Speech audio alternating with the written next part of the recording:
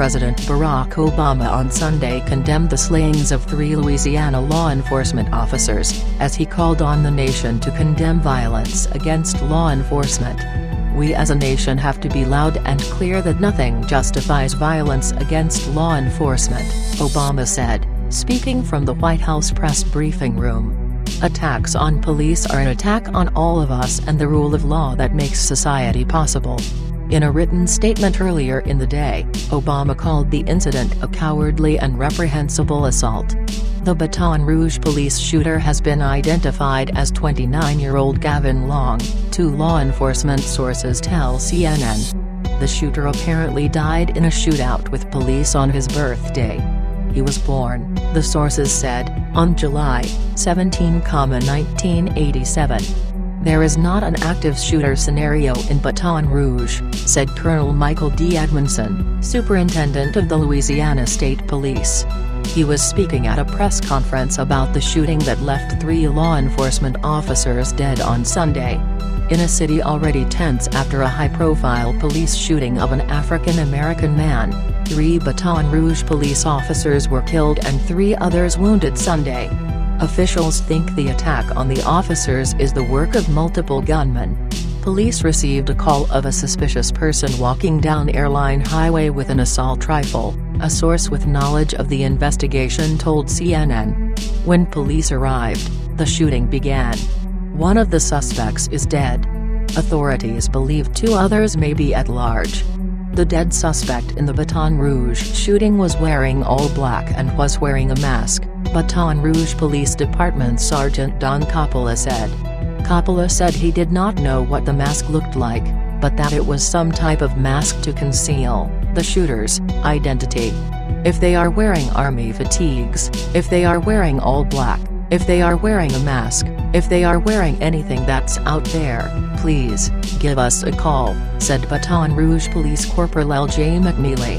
Investigators are reviewing a video of the Baton Rouge firefight posted to social media to see who might have been involved, a law enforcement source with knowledge of the investigation told CNN's Pamela Brown.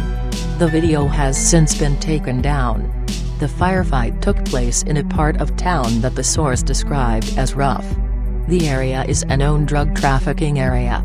It is a location where police often go to grab coffee. President Obama quickly issued a statement condemning the attack on law enforcement. For the second time in 2 weeks, police officers who put their lives on the line for hours every day were doing their job when they were killed in a cowardly and reprehensible assault, Obama said.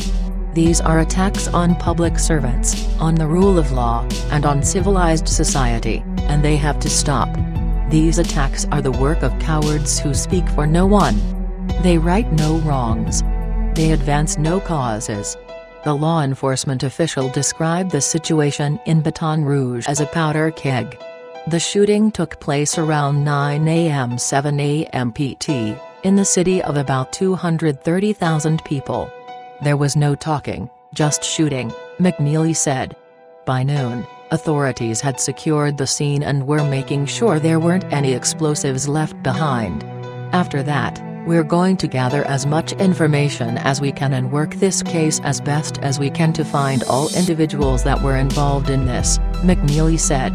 "Somebody might have seen something suspicious, may know of guys plotting to do this. That's why we're reaching out to the community." Since the shooting death of Alton Sterling by Baton Rouge police earlier this month, the department has worried about credible threats against officers. It has been an emotionally charged few days across the country because of the protests stemming from the Sterling shooting and the shooting by police of Philando Castile in Minnesota, plus the ambush on Dallas police officers on July 7 in which a sniper killed 5 officers. "This is an unspeakable and unjustified attack on all of us at a time when we need unity and healing," Louisiana Governor John Bel Edwards said. Kip Holden, the mayor-president of East Baton Rouge Parish, said everything is moving fast. "There is still an active scene. They are investigating," he said. "Right now we are trying to get our arms around everything.